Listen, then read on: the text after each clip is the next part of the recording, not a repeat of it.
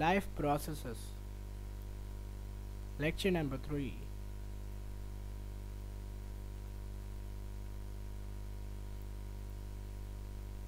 In this lecture, we will be learning about the circulatory system of our body and its working mechanism.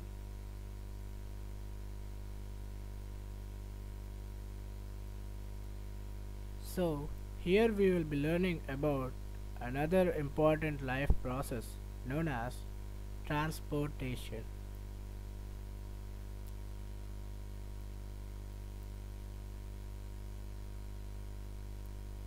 So, coming to the introductory part of this lecture, in humans, the circulatory system transports various materials throughout the body and is composed of three things, mainly the heart, the blood, and the blood vessels.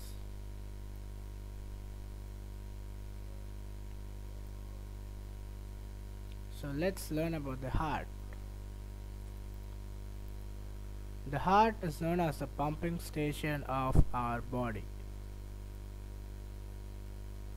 Its function is to pump blood to the various parts of the body. It also collects the blood from all the parts of our body. So let us look at the anatomy of the heart. This is how the heart looks when cut. The human heart has 4 chambers, 2 of which are called atria, which are the above ones, and the bottom 2 ones are called as the ventricles.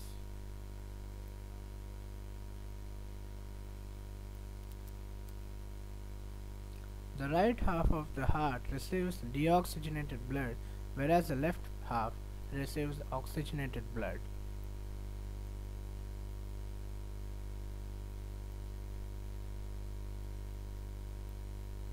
The atria are the upper segments of the heart.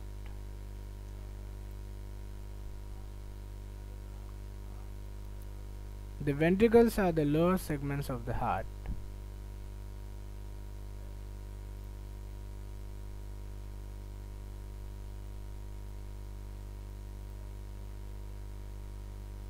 Ventricular walls are much thicker than the atrial walls. Remember that. The arteries carry blood from the heart to different parts of the body, whereas the veins deliver the blood back to the heart.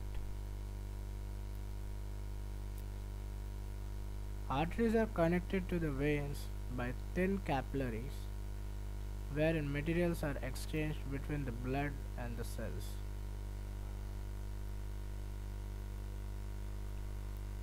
Humans show double circulation and complete separation of oxygenated and deoxygenated blood.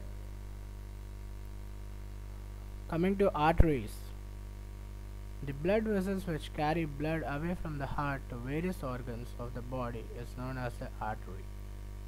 Veins, the blood vessel which collects blood from different organs to the body and brings it back to the heart.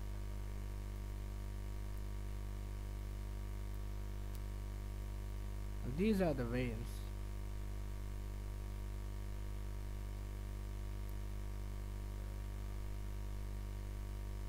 A schematic of the transport system has been shown below. Note that artery carries the pure blood and veins carry the impure blood.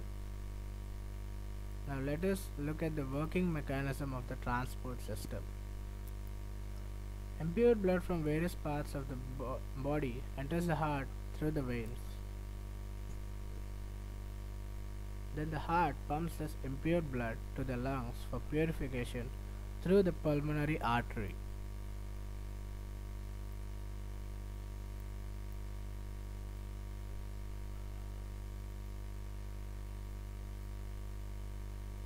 Then the purified blood re-enters the heart through the pulmonary veins. This pure blood is pumped to the body by the heart through the artery called as aorta, which is the largest artery in the human body.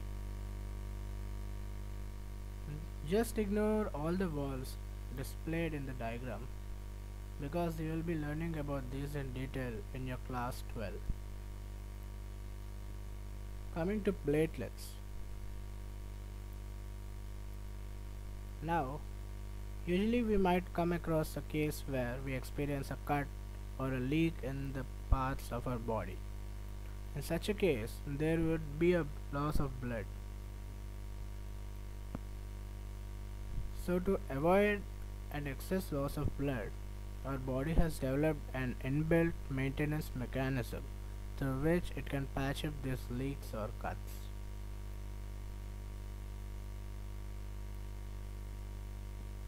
This process of patching up is called as clotting. The process of clotting is accomplished due to the presence of platelets in the blood. Blood platelets are essential for clotting of blood at the place of injury and thus prevent blood loss. So let us learn about lymph. These are another type of fluid also involved in the transportation. This is called a lymph or a tissue fluid. Lymphatic system consists of lymph nodes, lymphatic capillaries, and lymph vessels which drain into larger veins. Now let's have a look at the lymphatic system. This is just to get an idea. You need not remember this.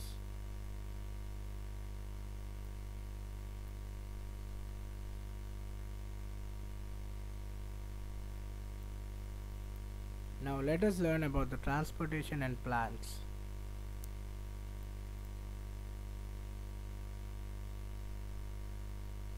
In plants, water is transported through the xylem tissue from the roots to the aerial parts of the plants.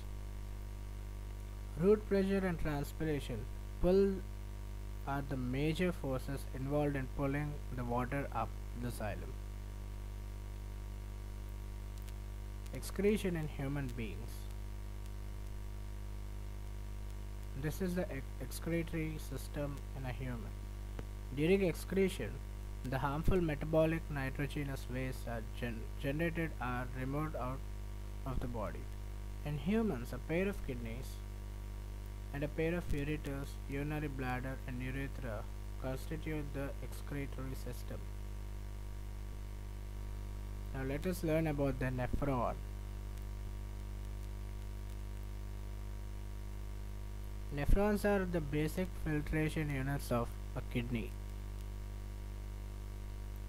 They carry out filtration, selective reabsorption, and tubular secretion to form urine in kidney, which is then passed out through the urethra via the ureters and the urinary bladder.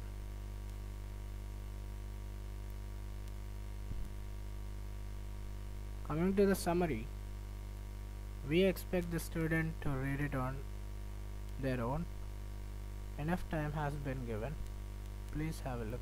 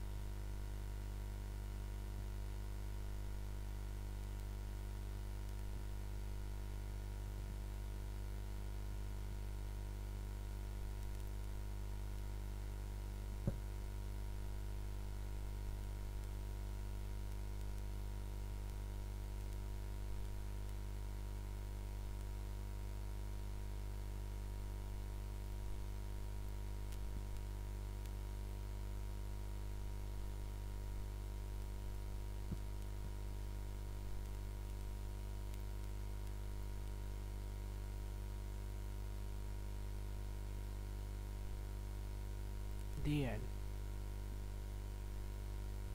Thank you.